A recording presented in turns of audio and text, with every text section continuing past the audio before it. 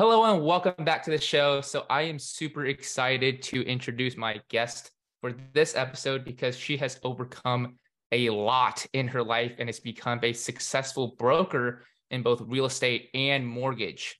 So today my guest is Stephanie Boyd. She started from humble beginnings but became a super successful entrepreneur, and we're going to be digging into that today in our conversation and hearing how we can, overcome the different adversities that we come across in our life and become successful and actually use that to strengthen ourselves. So without further ado, I want to bring on my guest and welcome to the show, Stephanie.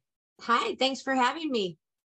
Yeah, absolutely. I'm super excited to kind of dig into your background and your story. So just kind of right off the bat, if you don't mind, introducing yourself a little bit and telling us, how you came to be and, what got you started in real estate and what was life like that, before that, and, how did you turn that into a successful career?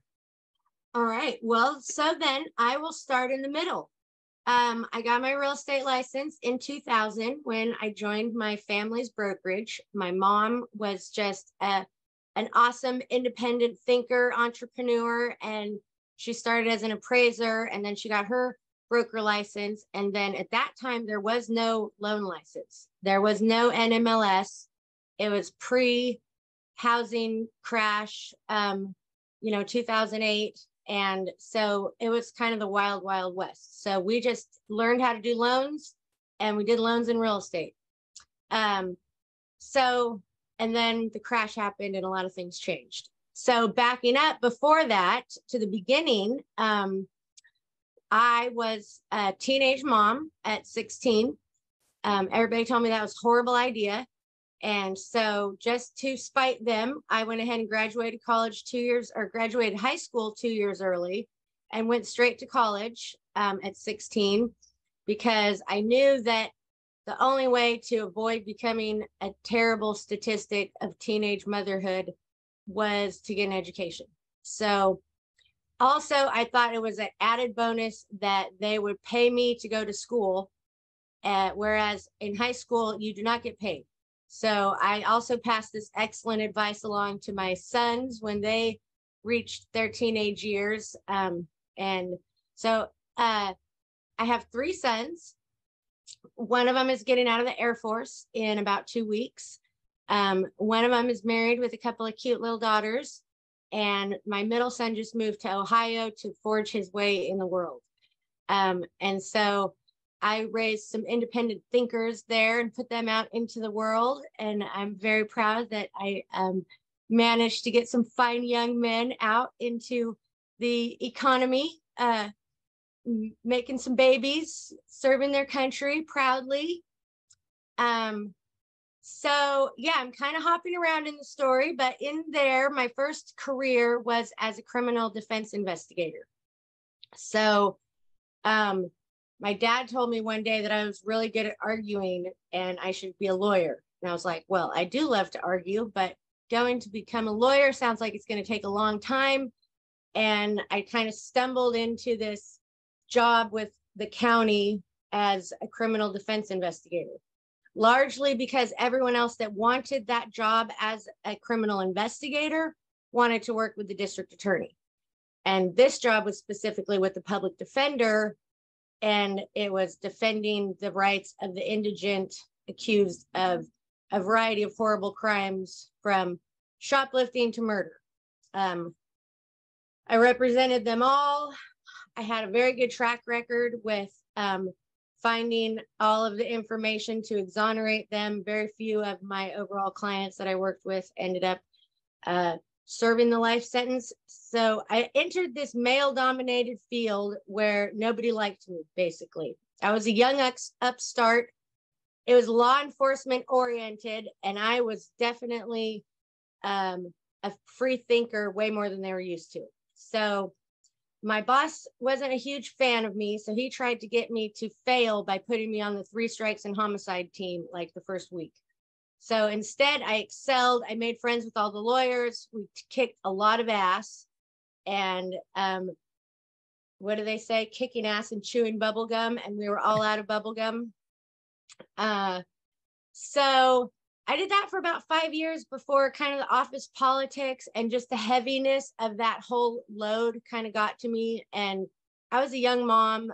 My youngest son was like 1.5. I had 3 little boys, and it was long hours, weekends, a lot of sacrificing time with my kids, my family, my husband that I eventually did get towards the early middle of this story.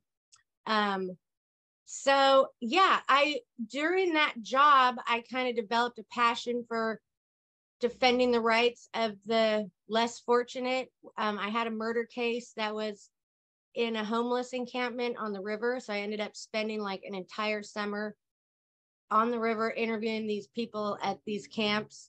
And as a result of that, we started a legal defense clinic for them because they were getting a lot of illegal camping tickets, and the police would come and sweep them and take all their property and their dogs and impound the dogs and put the people in jail eventually. And it was all the beginnings of what has become a horrendously huge crisis, 20 something years later, 23, 25, geez, the time flies. That was in 95. So yeah, I did that till about 2000, got into real estate, continued my passion for serving my underserved neighbors along the way, here and there. During the pandemic, I just started making food for like 100 people a day and taking it out and serving it because, everything else was shut down. So I still had this budget for marketing. I wanted to still reach out and try to build my clientele and make some content for my social media. So I also ended up meeting a lot of people in the volunteering and networking community who needed real estate and loan services. And it really worked as a way to just have something to talk about. And plus, too, it's deeply ingrained in my heart to want to do something when I see something tragic happening and something unfair and unjust. And so when the pandemic started, I saw just every time I went out of my house, the whole street was empty. There's no traffic. The restaurants are closed. Everybody's locked down. And all you can see are tents everywhere and human beings living on the side of the road who now don't have access to food or water anywhere because everything's shut down. So very quickly, a lot of other volunteers came out of the woodworks. I ran into a lot of people out there doing that work. We formed a coalition, which turned into a nonprofit, which sprang a couple other nonprofits in the direction of like reducing food waste. So there's, for example, a free fridge, several free fridges around Sacramento.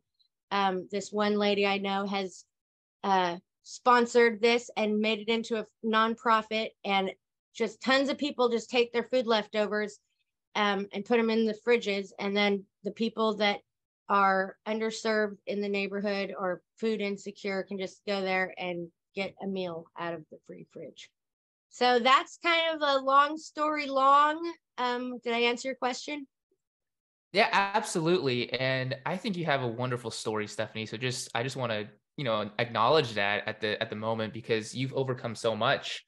And it just seems like a recurring theme in your entire story, in your life, really, that you're overcoming adversity and you're overcoming, archetypes almost, and, dominating in industries that other people might, from the outside looking in, might not think that you will be able to dominate, and overcoming these challenges that people are putting up for you, whether if it's, happenstance or, intentional as well. So just from that, what is, I guess like some of the biggest things and the most important lessons that you learned from just overcoming all these different challenges and, now becoming a successful entrepreneur and actually giving back to the community of the underserved, just like, when you started as well?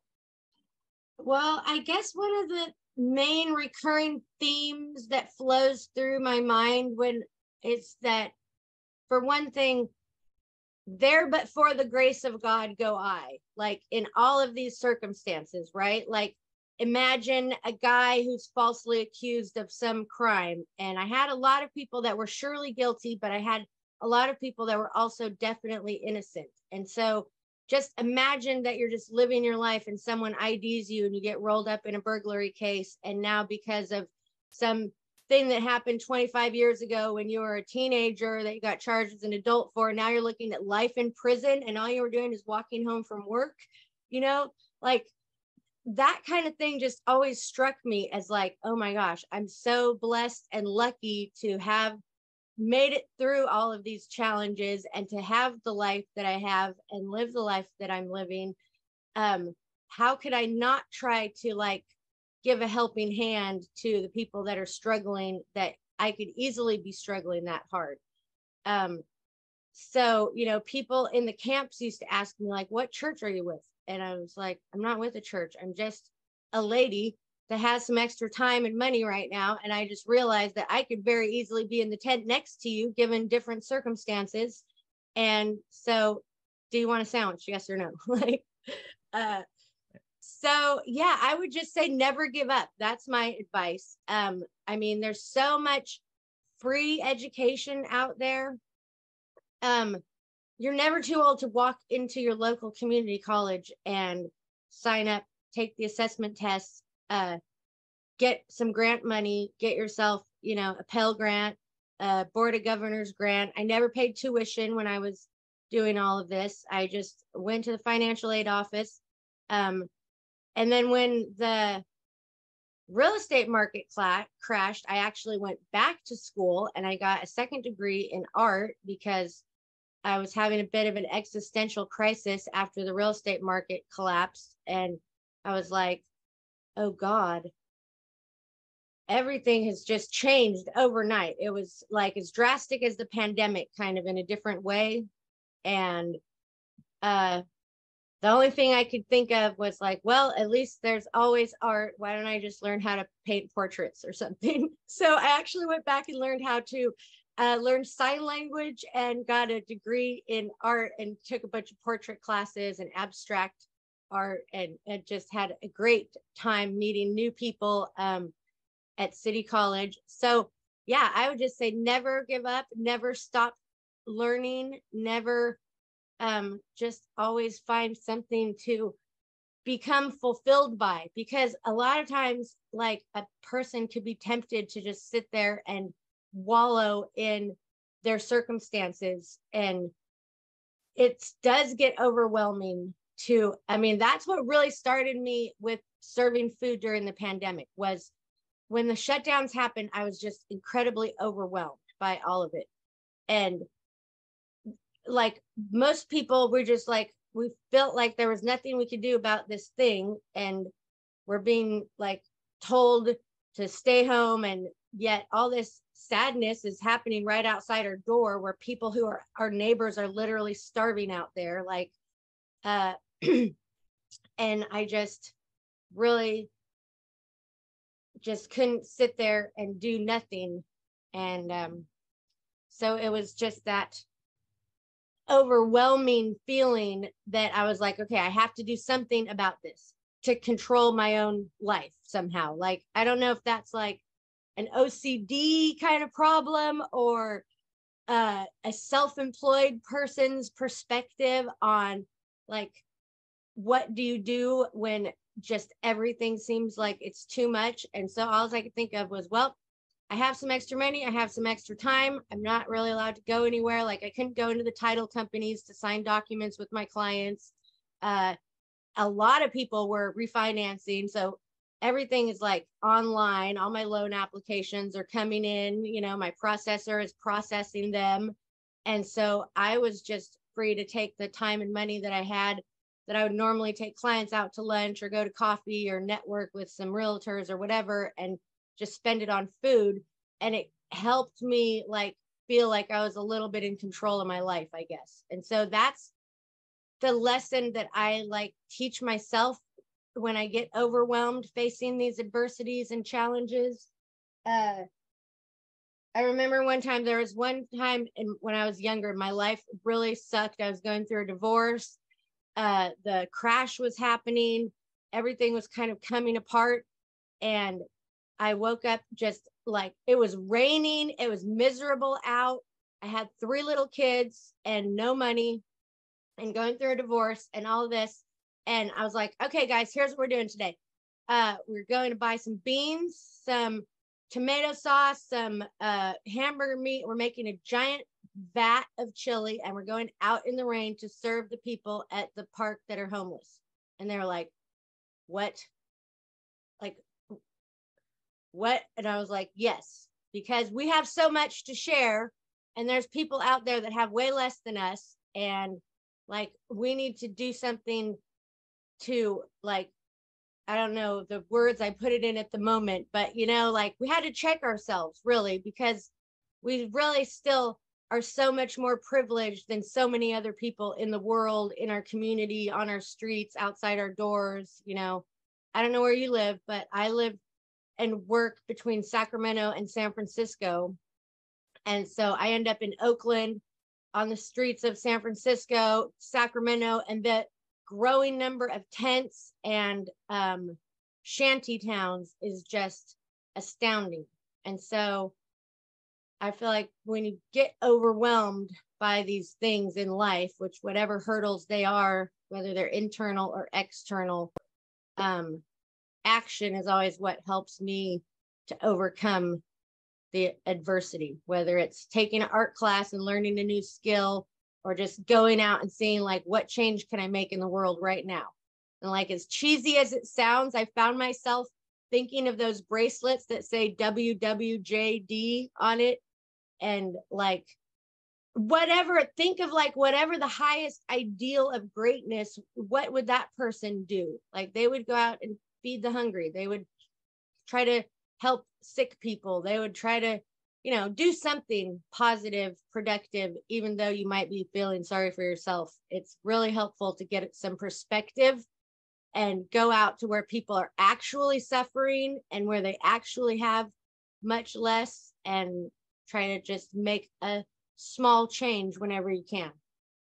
Yeah, absolutely. And there's a lot of good stuff there that you just told, and just shared with the audience here. And it's really wonderful. And I think one of the big things that I got in there was that it's not, I think a lot of people feel like that, when people are overcoming adversity, or people who have overcome a lot of challenges in their life, that they somehow don't feel overwhelmed, and they're, stone cold and emotionless. But I think what you mentioned there is that whenever these things were happening, you did feel overwhelmed, just like anybody else. And you were overcoming it instead of just letting it take you, kind of take you down, but you were, combating it and taking it head on. So I think, if you don't mind touching on that a little bit, I think a lot of people, I'm sure when people are talking to you as well, they just feel like you never feel overwhelmed. You're super together, and all these challenges, they don't phase you. But, I don't think that's necessarily the reality of that. Definitely not. In fact, I've been so blessed in my life to come across things like, okay, so after the collapse of the real estate market in 07, 08, I got a massage therapy license. And so a lot of people in my office actually did, because the real estate and mortgage thing was so stressful. We were like looking for the opposite of stressful. So, and in that, we were trained in like Tai Chi, yoga, meditation, deep breathing. So like, I just sort of wandered into this thinking I needed a new job. I wandered into this whole basically coping mechanisms, like therapy, free therapy session. So, yeah, becoming just more self-aware, and like kind of just always seeking to learn how to control something. What I learned along the way is that controlling your breathing and moving your body is like so beneficial to your mental health and your well-being. And like a lot of times so there's like this seasonal affective depression thing, sad, and like there's studies about people in places like Seattle and Portland where it rains a lot, and so they don't get any UV rays, they don't get any exercise because you're inside and it's raining and it's yucky outside. So people get caught into this cycle where they just get more and more sad, depressed, obese, sedentary, And then the more obese and sedentary you are, the less you want to go outside. And the less nice and sunny it is, the less you want to go outside. And then the less vitamin D and sunshine you get, the more depressed and obese you get. And it's just this whole cycle that in our Western way of thinking, we just want to like drive into the garage, go to the office, go to the doctor for a pill. If something isn't feeling right, go back. And all of this without too much human communication, possibly without a lot of exercise movement. Like, it's pretty shocking to think of a number of people that are just so unhealthy in our country. And so I think a lot of what helps me get through the rough days is just, you know, those skills of deep breathing, meditating, keeping your blood pressure down, keeping your spirits up. You know, I've done some experiments on smiling versus frowning at people. And it turns out like 100% of the time, if you're walking around scowling in a bad mood, nobody wants anything to do with you. If you're smiling and happy, then everybody likes you. And so it's like real easy calculus to figure out these little switches that you can flick on and off to like improve your daily circumstances. And so I feel like, you know, I get overwhelmed a lot, but I just can't succumb to like wallowing in it for too long, because I know that there's way too many people out there that have it worse than me. And if I can't do anything about my immediate circumstance, at least maybe I can make somebody a sandwich and make their day better or something. Like, it's all about perspective. So I feel like it's real important to keep your perspective fluid, you know, keep an eye on, just have that view of where other people are at, where you're at, and just see where we can meet in the middle, see where we can adjust our perspective and welcome someone else's way of thinking, or, you know, just at least expand our horizons to include the other people on the planet. Because I think it's really easy to get self-absorbed, and when you're self-absorbed and wallowing, then frankly, it's just not a good look for an entrepreneur. You cannot go out and you can't network, you can't market, you can't do any of the things that you need to do to drive your success if you can't get out of your pajamas because interest rates are going up exponentially every single day. I mean, because there's day-to-day challenges going on now, for sure, in this industry.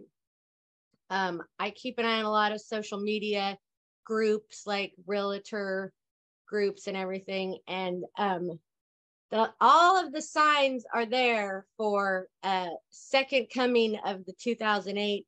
I mean, it's seeming to hit a little slower because the Fed has been trying to pull the brakes for the past year now or so.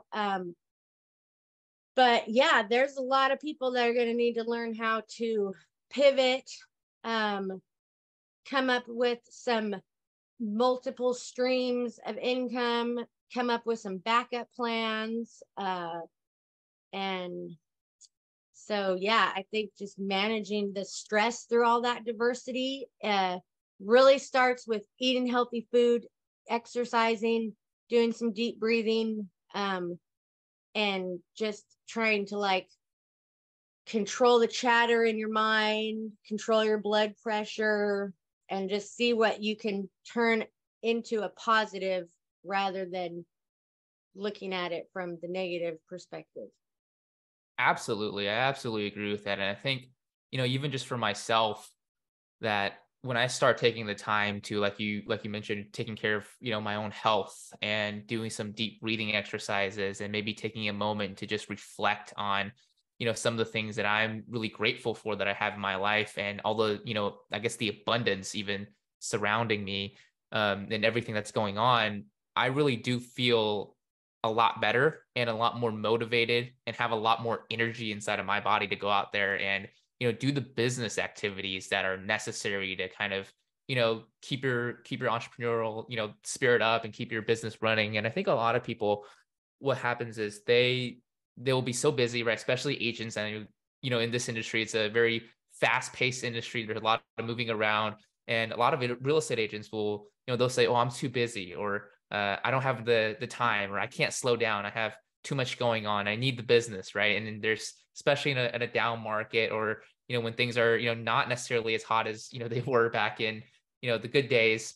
A lot of agents don't tend to slow down and take care of their health, whether physically or mentally. So, I mean, maybe you could touch on that a little bit, how, maybe taking the time to work on yourself, work on your own mental and physical health, and maybe even taking the time to help other people is actually going to, in return, help you and your business. And you do need to slow down a little bit to, speed back up. Definitely. So two things, and I'll give you metaphors about these. The simpler one is just the idea, excuse me, of keeping your own cup full. So we're always pouring out of our cup into others in our community, with our kids, rushing around with our marketing, door knocking, cold calling, whatever we're doing, we're emptying our cup. And so we need to refill our cup as well, which is like, the self-care. The maybe sounds a little cliche when you talk about self-care, but it really is the important things, like taking a little extra time to make yourself some food with fresh vegetables instead of going through the drive-through somewhere. Taking the simple time to take a walk around the block, if nothing else, and breathe some fresh air, and do that a few times a day once you realize that that's actually good for you. I've realized more recently that it only takes me like 17 minutes to walk 12 blocks, which is a mile. So if I take 17 minutes out of my day, like 3 times a day, which is a very small chunk of time and a reasonable chunk of time, then I just walked 3 miles and got some fresh air, breath, cleared my mind, and it hardly took any time. I mean, weather permitting, but I got a little dog recently, and the little dog makes me go outside a lot. So that's another thing, if you're getting a pet, can be a great motivator, because now all of a sudden you have to go outside a few times a day and deal with this creature. So yeah, filling up your own cup so that you have plenty spilling over to overflow into the other areas that you have to put energy into. And the other idea came from massage school, and there was this story of the broken pot. And so this person had to take the pot down to fill the pot up to get water every day. And the pot was cracked, and it was a very sad little cracked pot. And every day, by the time the person got back up the hill, the pot was mostly empty, and it was a sad little pot. And eventually the pot was like so sad that it just told its owner that, like, you should just smash me up because I'm no good. And the owner of the pot was like, but look, all along the way to the stream, all of these flowers have sprouted because your leaky pot was watering them this whole time. So like, I'm not getting this story 100% correct, but like, it's those imperfections within us where our pot is cracked and leaky, and where we actually like can flow out goodness into the world in our workings, in our life as we walk through day to day. So like, maybe it's my personality flaws, my OCD, that my desire and mad need to be in control of things that makes me go out and like frantically cook food for 100 people because I'm concerned about them not having any food. Or, I mean, we did some crazy things. I met up with some other crazy people who were just like this Air Force guy. He's a 20-year retired Air Force vet, and he decided to spend all of his retirement money building shower trailers and driving around serving homeless camps showers so that people could have a sense of dignity. Because when he was deployed in the desert and worked, grunting around for 3 or 4 weeks at a time, all he wanted was a change of socks and underwear and a shower to feel human again. And he realized that he could like deliver that small dose of humanity to his brothers and sisters in the street. And he just spends all of his retirement money and time doing that like 5 or 6 days a week. And he like made all these friends in different churches and gets into their parking lots and serves. And so, and he definitely has like some internal issues. Like he had a terrible childhood. And so it's like this coping mechanism where we've taken our broken pots and we've spilled out our goodness along the way, you know, even though we've got all of these actual like experiences that could in fact cause us to want to smoke crack in a tent on the side of the road, for example. You know, like, why do those people do that? Because they've been through terrible things, most likely. You know, there's generational homelessness out there. There's tons of people who've grown up with one or zero parents, both parents incarcerated. Maybe one parent murdered the other parent, and the one is incarcerated, and they went through foster care and they were abused by weirdos that get in a position of power over children in foster care. And, you know, there's just all of these things that I've learned so much about humanity just by taking that time to just stop and recognize someone's humanity, bring them a sandwich and ask them how they're doing and find out about their life. Like, I guess that's part of my curiosity that made me accept the job as the criminal defense investigator, because there's just something inside of me that just like, I'm intrigued by the horrifying details of things, of humanity, of the crime, of the murder, of the crime scene, of like what happened to make you this way, and how can I possibly help at all? Or will I help you by just listening and just by recognizing that you're a person and I'm going to give you 5 minutes of my time and hopefully you won't stab me. So, and then there's that like disregard for your own personal safety that comes into these things at times. That's like, a lot of people ask me like, really, why are you doing that? Like, are you actually trying to get stabbed?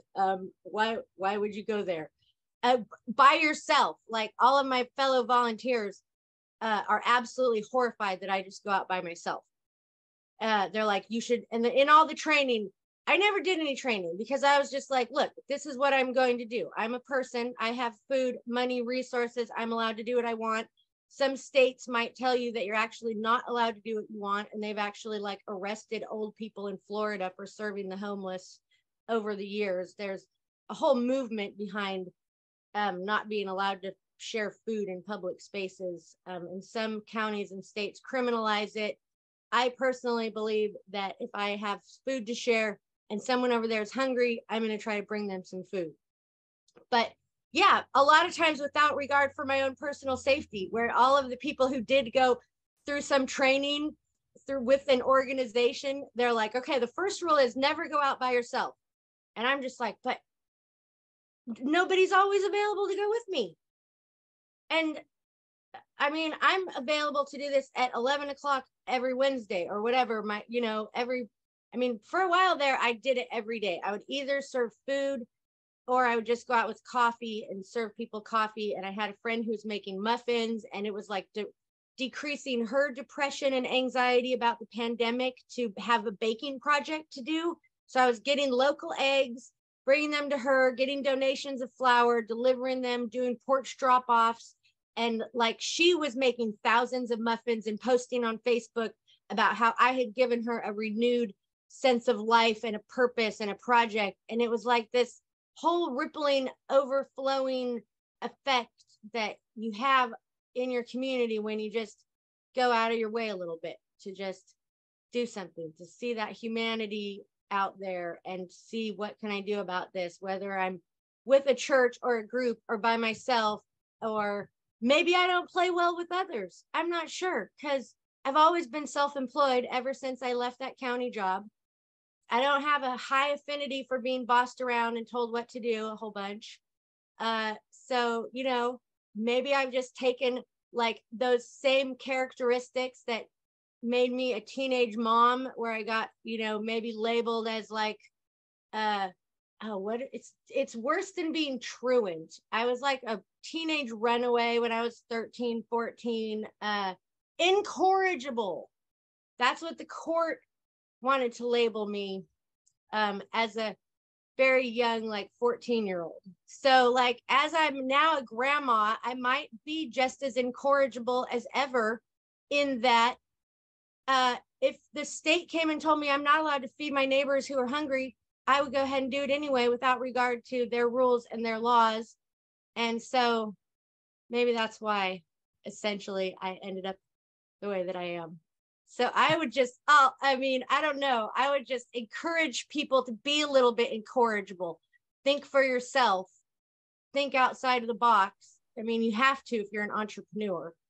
There are cookie cutter, there are systems, and I do believe there are a lot of systems out there that work very well for people who work the systems. And I'm sure that I have my own systems in my own way, like I have little rules I put myself through to make sure that I do the things that I need to do every day in some fashion or another, but I don't know, maybe people need to be a little more incorrigible in their lives and do random acts of kindness for no reason, and maybe find out a little bit about their neighbors and just talk to strangers, even though I think we all definitely grew up being encouraged not to talk to strangers.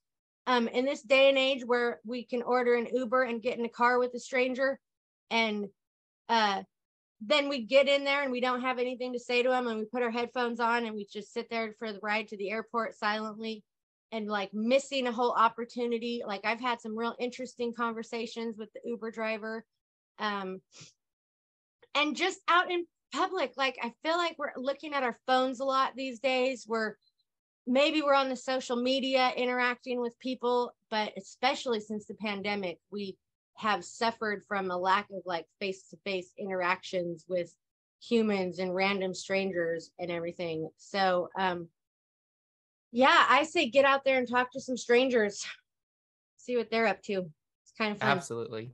I just want to recognize some things that you said there. First of all, the cracked pot story, right? I think the story you told of, during the pandemic when you were helping a friend out and she was baking muffins and you were bring the baked goods to, the community, and also, just kind of coordinating all of that. That was, what I saw was you were the pot with a crack in it, because what happened was you were, like you mentioned, there was your OCD or, your need to help people or, whatever it might be. But think about all the different people that you helped in that, in that story, right? You helped your friend get out of her own depression by helping her, start a new project. And, you were helping a local business with with the eggs that you were bringing over to them. And you were helping other people as well by, sharing the muffins and the food with them, the people in the homeless shelters.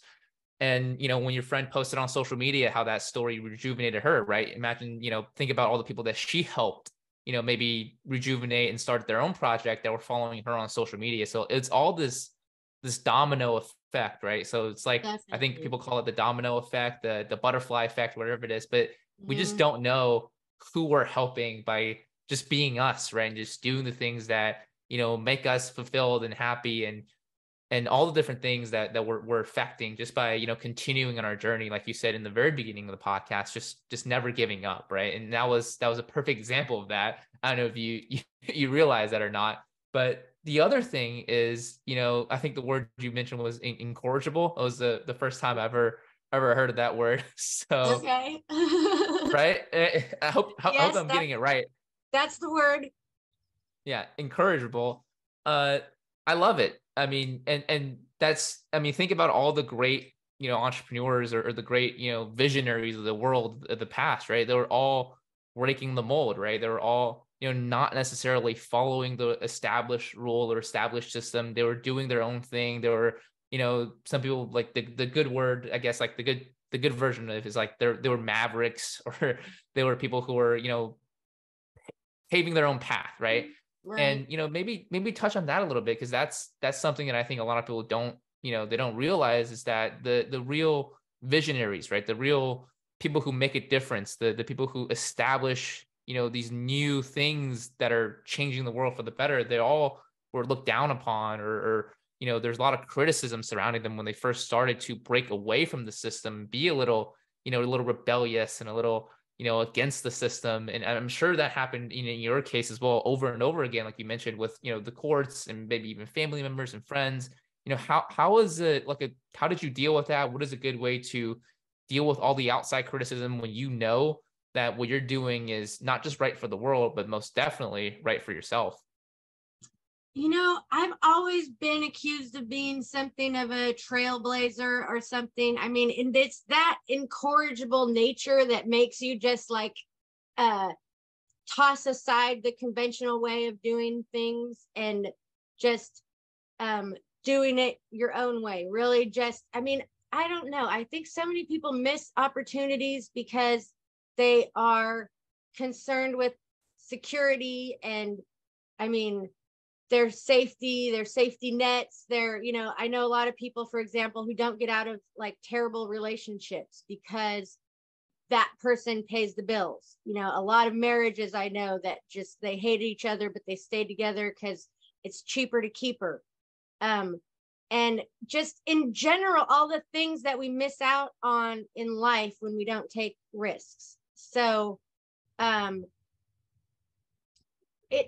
think that the two are hand in hand. You know, blazing a trail involves the danger of the fire that you're blazing with or whatever, you know, and it involves the risk of getting burned, the risk of, you know, failing. Oh my gosh, the risk of failing probably keeps, I don't know the statistics on this, but just the fear of failure I see keep people from trying so many things. I mean, myself included. On a bad day, if I could wake up and not talk myself out of all of these mental impingements, impediments, if you will, you know, the things I have to talk myself through, talk myself over, you really just have to abandon the fear of a lot of things. Abandon the fear of failure, abandon the fear of getting hurt, getting burned, abandon the fear of just, you know,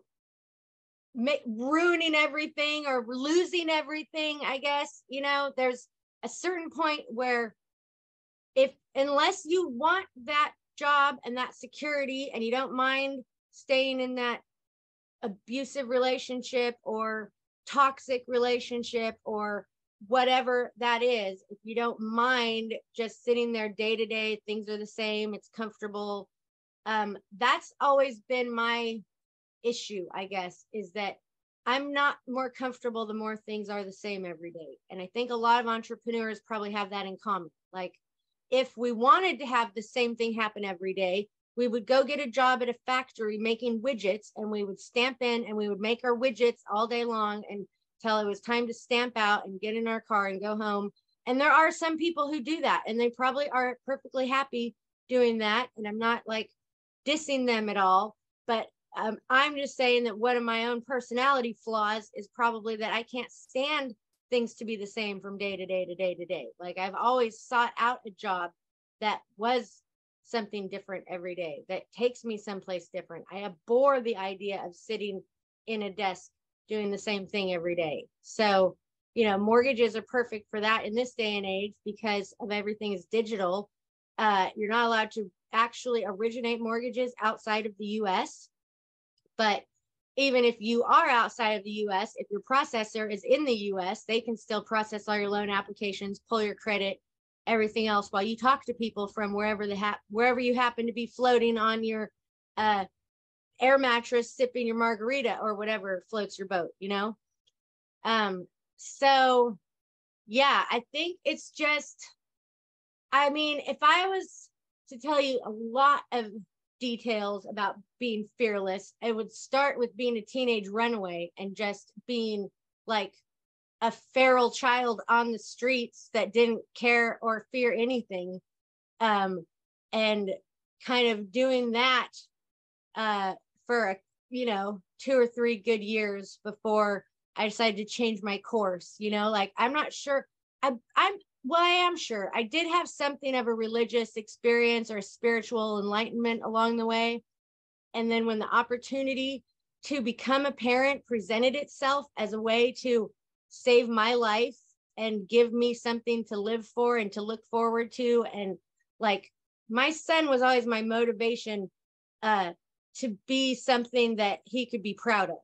Like, I in my mind, there was no way that I could just let myself become that statistic that would make my son look at me and feel like I limited him in his life by my choices. Like, that was not something I was willing to tolerate. And so that little boy gave me like the motivation to, like, knowing that someone was looking up to me now, that was someone was looking to me for advice, that someone was counting on me to show them a good way of life, you know, that was, you know, maybe free of alcoholism and addiction issues that have been around, you know, his dad's side of the family and my own. And, you know, a lot of those things are silent. There's alcoholism in families that seem so normal. And then looking back, you realize that this horrible addiction has been controlling things behind the doors. And, you know, so wanting to, like, I mean, that was really what I was, I guess, running away from, was that pattern of behavior that was like looming over me and threatening me, that I was going to become like my family and like have this Irish insanity, alcoholism going on, along with like whatever else was out there in the, you know, community. I mean, now, years later, things are much worse with the crystal meth and fentanyl and all of these things that people are poisoning themselves with. But like, you can ruin your life just fine with some alcohol, even if it's just beer. And I didn't realize until years later, like, my dad always drank a 6-pack a day and maybe a couple cocktails at night regularly. And he was never a horrible person. And I always thought I'd never even seen my dad drunk. And then one day I was like, oh, snap. I'd never seen my dad sober. Like, and I had this whole change of understanding and reality and perspective and perception and just this whole thing. But like, even though I couldn't articulate it at the time as a 12-year-old runaway, like, that's what I was running away from. And I did not want to be whatever was wrong with these people. Like, and they've failed and succeeded in their own ways. And I'm not trying to make it seem like my parents are horrible people or anything like that. They've like overcome their own issues. And, you know, my dad came from the Dust Bowl in Oklahoma, from like extreme, intense poverty, with a 14-year-old mom. My mom came from like more middle upper class people in Pennsylvania, but like, you know, they had, so there was like this rich side and an impoverished side, kind of. And the rich side has just as many junkies in rehab as the poor side has moonshiners, alcoholics, whatever, OxyContin, you know, hillbilly heroin, whatever. So it's interesting to see how it affects all strata of the economic structure, you know, the atmosphere. It doesn't really matter. And you can't really judge people on any of those bases. But as a child, knowing what I knew from what I had seen with my own eyes, I knew I could not experience that much longer. I didn't want to pass that on to my kids. I wanted to do the opposite of that, no matter what that meant. And I probably had no idea what that meant, but like, once in a while it meant going and running away and living in a treehouse for 2 weeks. Or it meant going to actual downtown San Francisco and running away and living on the streets in the Tenderloin in the 80s, having no idea that that was like probably one of the most horrible places you could be in the world. Like, so yeah, I think I'm not recommending everybody be as extreme as I have been, but there is something freeing about abandoning your fear of a lot of things. Because I don't remember, Winston Churchill or some politician said there's nothing to fear but fear itself. And I really marinated and reflected on that like a number of times in meditation and just in life in general. Like, it really is the fear itself that is crippling. Like, when you go and do the thing, you're like, oh, that wasn't so bad. Like jumping out of the airplane, which I actually have never done. But I'm assuming that the fear of building up and being on that plane and eventually taking that deep breath and calming yourself and getting yourself to jump off, like, it's that fear before you actually do the thing that's uncomfortable and that causes us to not want to do the thing. So yeah, absolutely. Absolutely. And I mean, it's just one of those things that I think everybody needs to think about, right? And I think you were the perfect example of that, just breaking the pattern, right? Because a lot of times we get so comfortable in our pattern of living, whatever that might be. There's good, there's bad, like you said. But if you break the pattern and like you did and create your own path, right? Blaze your own trail, create your own pattern, that's Mhm. really when you feel the most free. It's not so much having something or, having some material gains or a certain amount of money or certain amount of income. It's more so, you know, just the ability and the action and I say the courage to go out there and blaze your own path and do the thing that you always wanted to do instead of living the way that, whether if it's like a family history or your community or whatever, other people are telling you how to live. That's what's, I think, really crippling a lot of people today is they're continuing down a pattern that they don't necessarily want to be.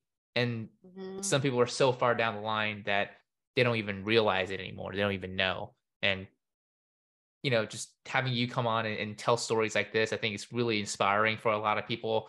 And I think a lot of people are going to resonate with this. And if you guys are in a position to, go out there and blaze your own trail, you know, do it, right? Just go out there, do it. The only thing to fear is fear itself. And absolutely. So Yep. just to kind of, just wrap things up here, Stephanie, if I know this might sound like a broad question, but if there's, kind of like any last pieces of advice just from your years of wisdom and, overcoming all kinds of challenges and adversity and, blazing a trail that's, brand new and your own and you're proud of, what are some, I guess, like last pieces of advice that you can leave with anybody who is inspired by this interview and want to go out there and make it happen? Okay, I have a final little nugget for you. I always tell people that if you're the smartest one in your friend group, go out and meet some new friends because those people aren't challenging you.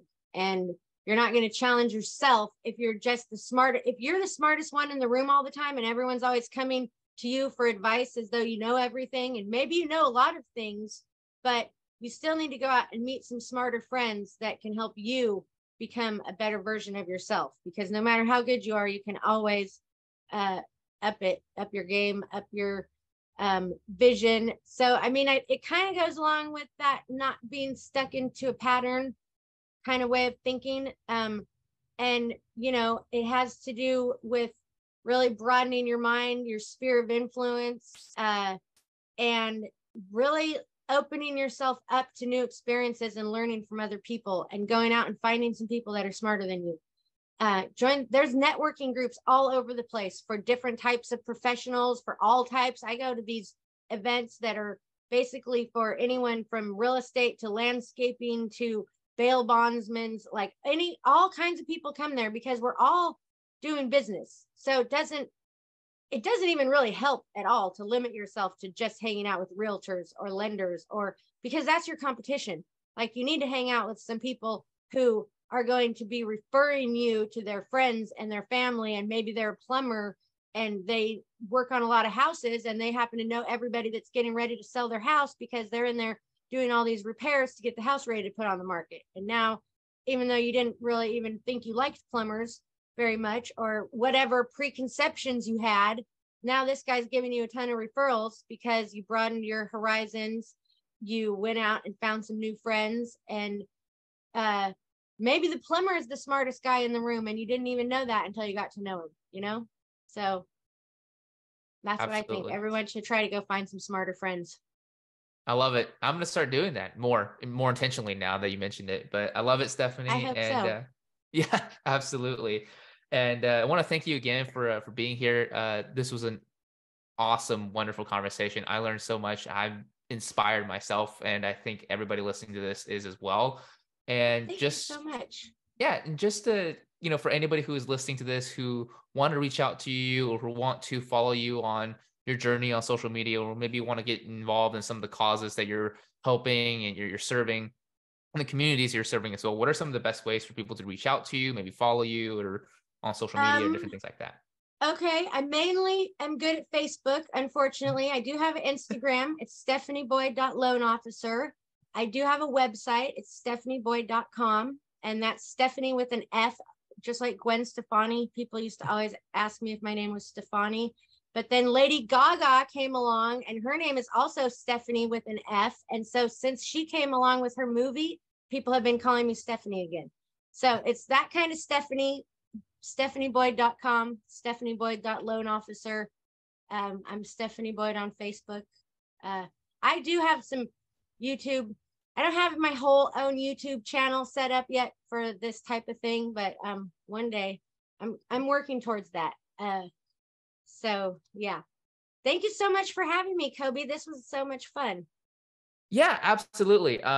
Yeah, so we'll make sure to leave all the links in the description down below in the show notes so everybody can find it. I want to thank you again, Stephanie. I really appreciate it.